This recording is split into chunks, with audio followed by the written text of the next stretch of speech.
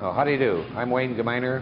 I'm doing a technical video training film on the setup and run operation on a Winslomatic HC drill grinder.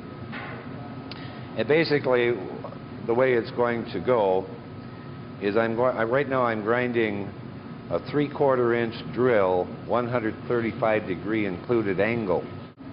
As I mentioned, on the machine right now I am grinding a 135-degree included angle. That angle formed here.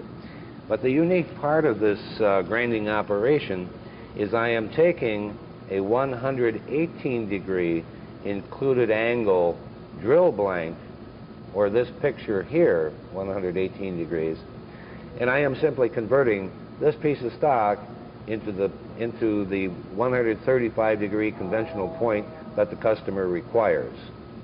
Okay, in resuming the operation, I already have my settings, my basic settings for the machine. I know approximately where my wheel is because I've been doing this job. All I need to do now is turn the wheel on by pulling the knob, turning the coolant switch on, and the cycle switch. Now I'm ready to grind. And all I have to do now is turn this handle clockwise, and it feeds the wheel into the drill. The normal stock removal in an operation like this is probably half of this distance to the stop. But bear in mind, I am converting a 118-degree conventional point blank into 135 degrees. So I have to take off quite a bit of stock. Because the drill is 3/4 inches in diameter, it takes a considerably longer period of time to grind the drill without bogging down the machine. But when I get to my stop, then I will let the machine cycle about 8 rotations to put a fine finish on the drill. There, now I have fed my wheel to the stop, and I'm going to let it cycle about 4 or 5 more times yet. 7, 8. Now, I backed off the wheel after I heard the grind so that I don't mess up the point. I'm just going to remove the drill. I'm going to inspect it, and I have a perfect finish. I have my perfect chisel angle that I want. I have perfect clearance on the drill. Now, I'll just put it in this device here, and I will remove my finished product and install my last one and finish this grind. I don't want to turn the machine off. I want production, so I'll just let it run in cycle. Now, I'm feeding the drill in again.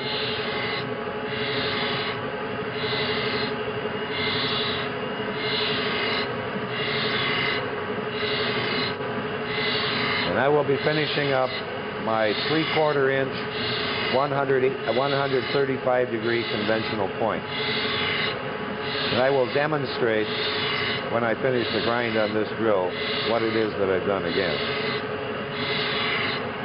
Now, 1, 2, 3, 4, 5, 6, 7, 8 spark outs, and back off before it started the next grind.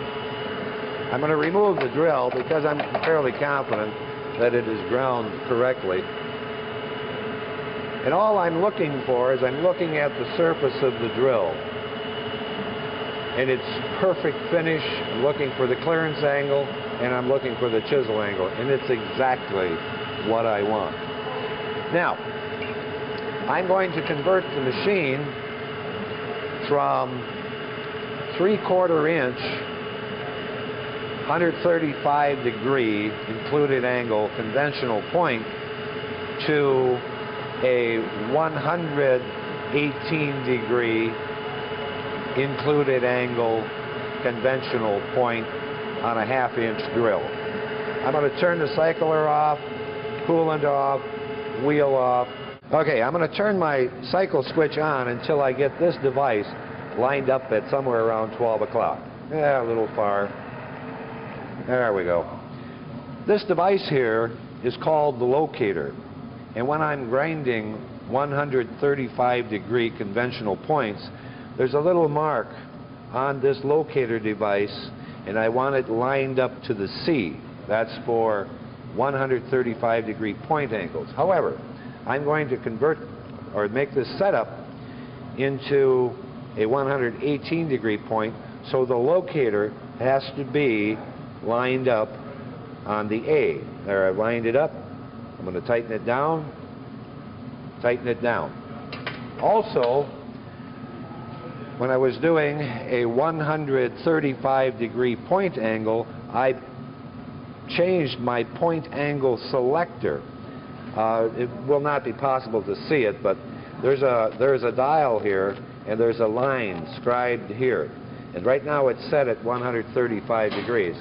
However, I need it at 118, so I'm going to loosen these two set screws.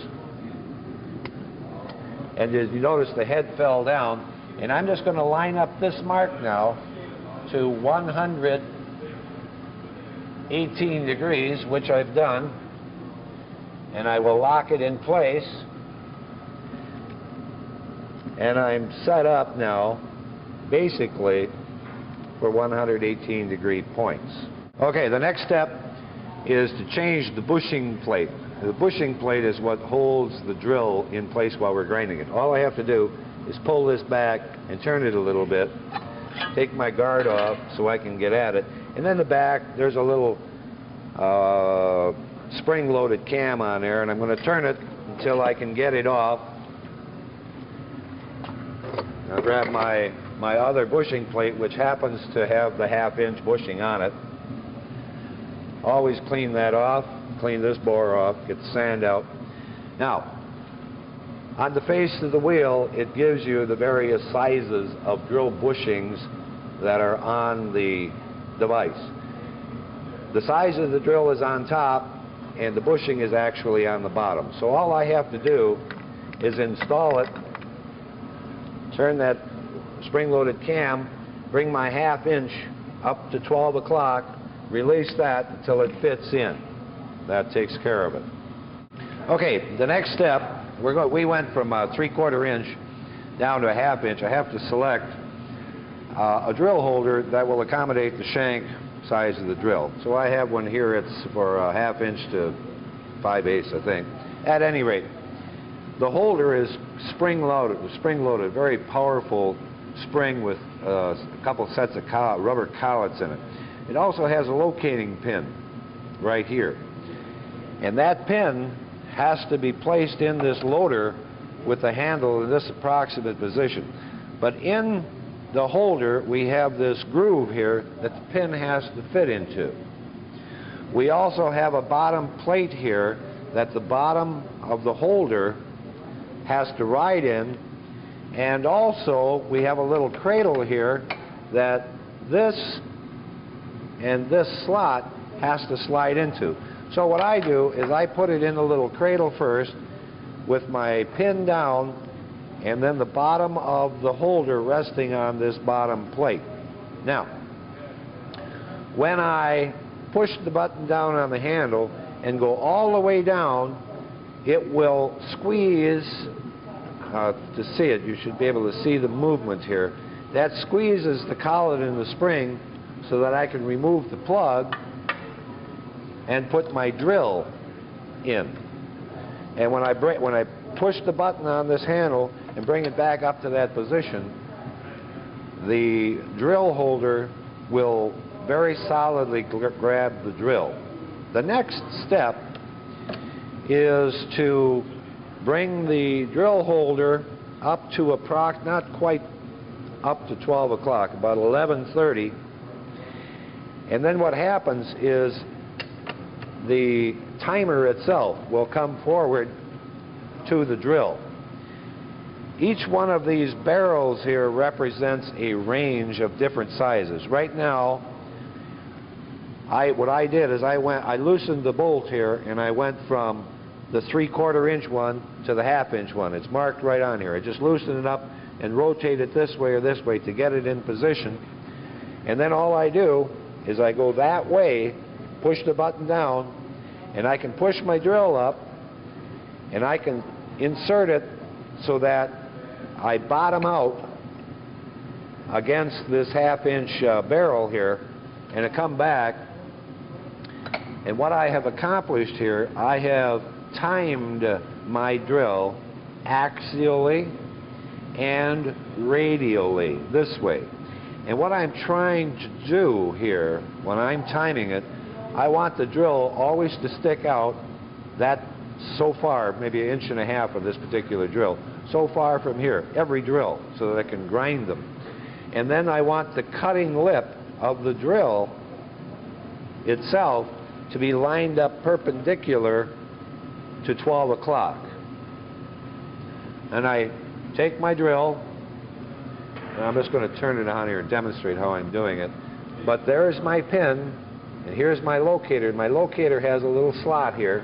I'm going to just stick it in there, and I have that. Now, on my chart on the top of the machine or in a book, I simply refer to the 118-degree chart and 1/2 inch, and it says that my grind position should be at 260. It's at 250 now, so I'm going to turn it 10 thousandths. That's my grind position, and my lift dial should be at 9. The lift dial is in the middle, and how I work that is it has numbers on it and a pin at 12 o'clock. I'd pull it out and turn it to my desired number. I want 9. 9 is at 12 o'clock, and I want to fit it into the little pin there. Then I refer to the chart, and I need 8 on the feed dial. I do the same thing. It's on 15 right now. I pull it out, rotate it, keep pulling it out until I get to my number. And when my number 8 is at 12 o'clock, I just wiggle it into the pin, and I have it. Then it's very simple from there. Pull the switch here, turns the wheel on, and then I'm going to turn my cycle switch on. The reason I didn't turn the coolant on is I want to get my setup here for how close I am to the wheel. And what I'm doing here is I'm getting the drill so that it just touches the wheel, and it does. And what I'm going to do now is I'm going to loosen this lock nut, and I'm going to give myself about 90 degrees of removal. So now I have my setup. I'm going to back it off now and just put my cover on, my little thing here, so I don't get the oil all over the place. And I'm just going to turn my coolant on, coolant switch on, and I'm going to grind. And I know I'm going to hit right about there. Now I'm feeding the wheel into the drill point as the machine cycles. On a 1/2 inch drill, I can feed it faster than I did on that 3/4 inch. There, now I've fed it in, and I'm going to give myself about 6 or 8 cycles to finish grinding and put a nice finish on the drill. Now I backed off the wheel without a grinding sound. I'm going to remove the drill, check for my geometries, and I have them.